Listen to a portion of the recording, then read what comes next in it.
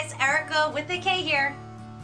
Today's video is on how to clean your cast iron cookware. My husband will be demonstrating it, so if you see a really hairy arm, I promise it's not my arm, it's my husband's. This is my arm.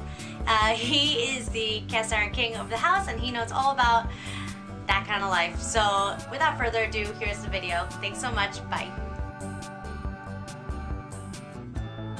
Okay, so here's a before picture of before we did this process. Obviously, this process is super simple. You literally take the cast iron cookware that you have stains on and you put it on the stove, it's like a medium high heat, put some water in it, and then that was baking soda that my husband was just pouring in the pan.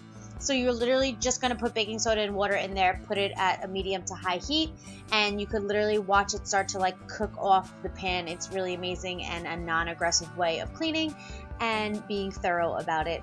So this is after a few minutes. You could see my husband wanted me to zoom in over here so you could see the gunky food literally being lifted right off, again in a non-aggressive way, and it's just baking soda and water at a medium to high heat.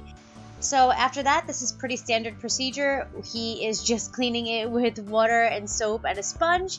As you can tell, he's not pressing hard. He's just literally cleaning it as you normally would.